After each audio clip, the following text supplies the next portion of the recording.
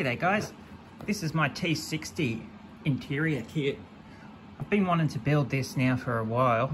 I might pull it out soon and start cracking onto it because it's a bloody cool tank. I got this the early series one where they're running around in the tundra. It's got the decal with the red star on it, and that's the one I chose. I got it ages ago when I was in store, when you were still allowed to go into store. And let's have a quick look. So, it's bloody unreal. You get all these parts, heaps of them, heaps of photo etch, really cool decals. I love Miniarts decals, #1 I reckon. See all these parts, something like close to 500 of them, they say. And it's full interior. I've just been looking through the instructions earlier.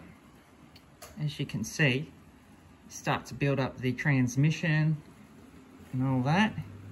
It's got its full painting guide. I reckon you paint it in white, but I'm not sure. Then you can build the engine.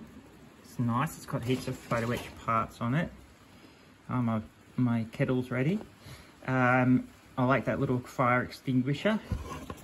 And then you got all that you put together, and the batteries and everything, and then the little rear wall here that goes in, and then you paint it all up. So there you put the other side wall on, put the radiators in, everything like that. There's the radiator, and then you just paint it all up before you start putting the exterior together. It looks, you know, it's like a good challenge of a kit, this one. That's why I've held it off, because it is a bit of a challenge. You know, such a small little tank with the interior parts, and you got all those. You know, the turret's tiny. I'll show you the turret, and all those parts. So the one I'm gonna do is this one. See, with these real red star on his turret. I like that. Yeah, and I might even do a winter wash, but I'm not sure, but I've used all these decals. They put in all these German decals, and I've used those on other tanks. It was really handy. Thanks, Miniart. So they all included those decals, and I just cut them out, and I've used them on my other tanks, like my conversions and all that kind of stuff. So that was really handy. This kit is good because it's got heaps of decals. And you can see the tiny little tracks. That's going to be hard. I've got a plan for that. I'm going to use masking tape. So I've got them in little baggies because I've already opened it. I opened it when I got it. I was so excited. Look at the tiny little turret. Look how small it is. Compared to, you know, all the other ones. You could fit like 1 or 2 heads in that, maybe at the max. But this kit's packed with detail. And you look at the engine. Looks like the engine. Or the transmission or something. Yeah, that's the engine because it's got the fan. And you've got all those exhaust parts and everything. It's just such a cool kit. Such a cool kit. I'll show you the photo etches. The photo etch parts that you get. Sorry, hold on.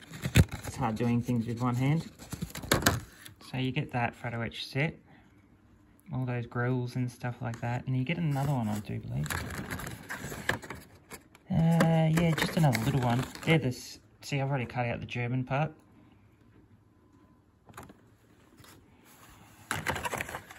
There's one more. And just get a few more plates there. Really good, isn't it? But yeah, the whole kit's just jam-packed with detail. That's the bottom part with all the rivets. You see the fenders and all that. Bloody unreal. There's the mountlet. Really, really, really nice kit, guys. Highly recommend it. And I paid 58 Australian dollars, I think. I think it's on the side of the box. Hold on.